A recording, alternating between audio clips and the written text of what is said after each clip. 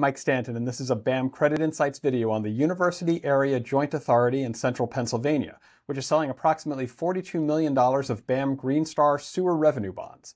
The bonds will be rated AA with a stable outlook by S&P Global Ratings due to Build America Mutual's guarantee, and carry an underlying rating of A- also from S&P.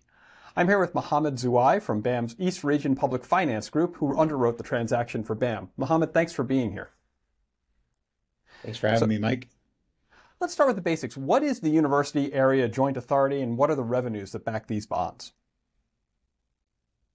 Yeah, the authority is a provider of municipal wastewater collection and treatment services in the area around State College, including Penn State University. The bonds here are secured with the receipts and revenues from sewage disposal system.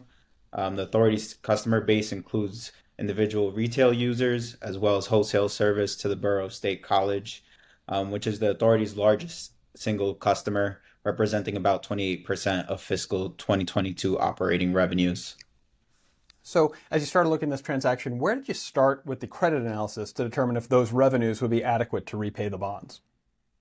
Yeah, so first, the authority serves a stable and diverse economic base with a population of about 91,000 people.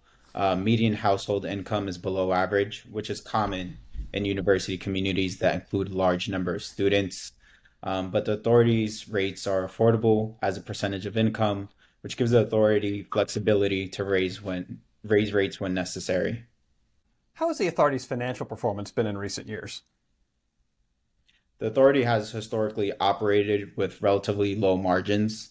It has experienced operating deficits in recent years because of a decline in non-recurring revenues from new development, as well as a rate dispute that led to the Borough of State College withholding some payments. It drew $3 million from its debt service reserve fund in October to meet bond payments.